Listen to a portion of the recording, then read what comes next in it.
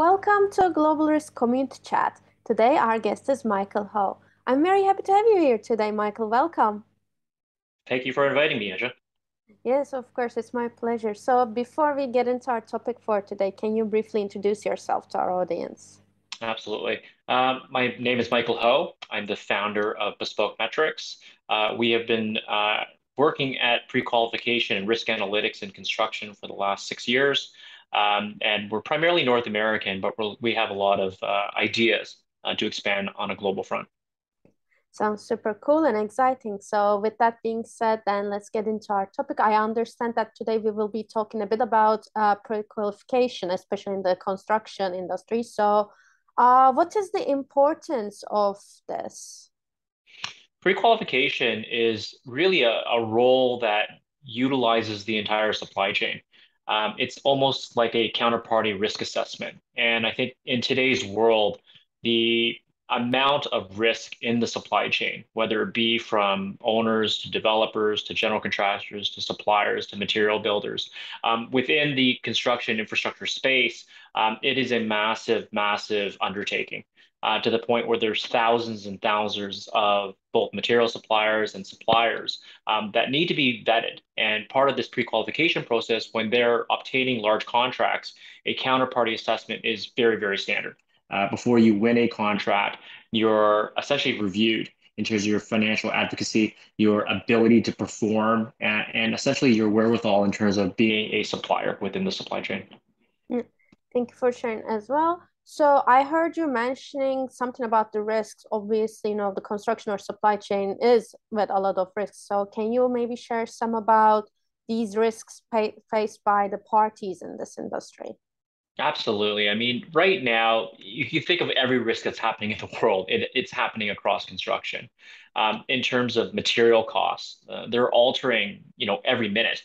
The stability of just suppliers globally, in terms of producing, very small pieces, that go into a very large construction project. The smallest piece can put in a ripple effect of delays, which delays cost money, to the end project, as well as the liquidity issue, I think always comes up, whether you're talking about a recession or talking about any time you're looking at construction, the liquidity and availability of cash on hand is extremely important. Do you have the ability to both pay your staff, pay for your materials, and produce what is outlined in your contracts? All of these are culminating and all moving at the same time. And I think the word unprecedented has been used, for the last several years, but the amount of risk and the amount of change that's happening in all of these variables is at an all-time high. Yeah, thank you for that as well. So I want to follow up with a question because from what I understand, it kind of aligns with pre-qualification. So with this, so what would be the benefit of maybe using standardized data and especially why whether construction industry or overall in supply chain, this should be, considered essential, especially while managing risk. Yeah, great question. The construction industry, I think people have always identified that as a slow adopter to technology. That for the most part, construction gets done, but they utilize old habits, which has not really relied heavily on technology. That's changing at an increasingly rapid pace. That the ability to essentially utilize technology in the appropriate manner in construction is extremely important.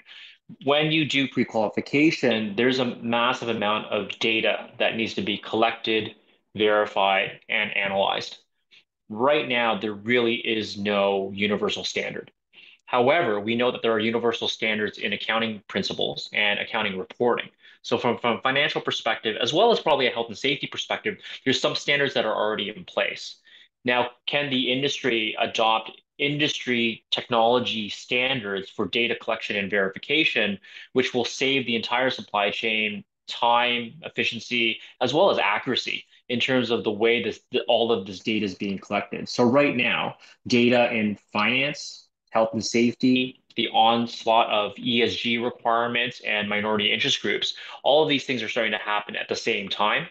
The data requirements are increasing, and what we're trying to do is match a technology solution to both start with the standardization of data to be able to utilize the technology appropriately on a go-forward basis. Mm.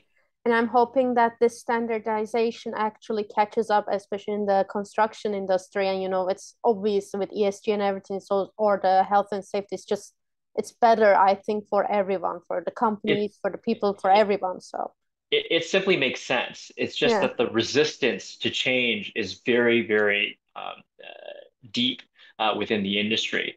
So everyone thinks that they have a special sauce. The special sauce is not in particular variables of data.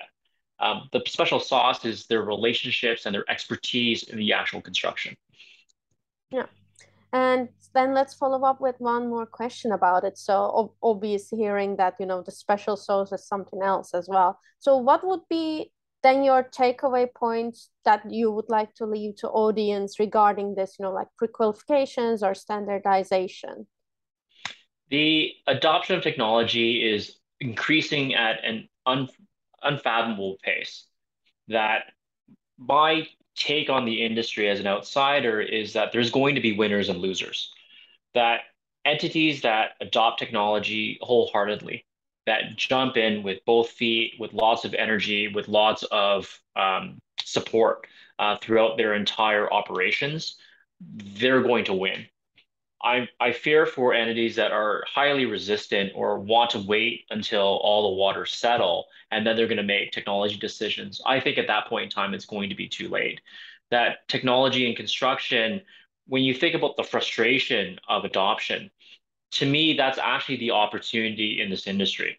There's massive, massive, and rapid technology change that's happening within the industry. I'm hoping that everyone in the construction industry grabs onto it with both hands and moves forward with a lot of energy. Mm. I'm hoping that also our audience that is listening to us are going to become the early adopters of this technological advancement so that, they will be essentially then the winners when it comes to this race, I guess. So, is there any last things you would like to add?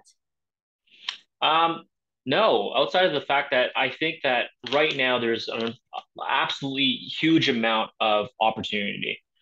I think that when you have these massive shifts and changes, whether it be regulation, whether it be recessionary talk, whether it be technology adoption, all of these things create opportunity.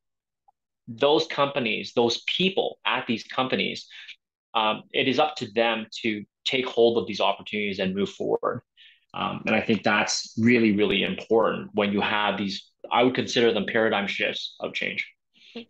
Thank you for sharing that as well. And with that, I also don't have any other questions left for today to ask. So I want to thank you so much for joining us today, sharing your insights, hoping that also people catch up to these technological trends and everything in the construction industry or other, traditional industries like this. So thank you so much for sharing insights.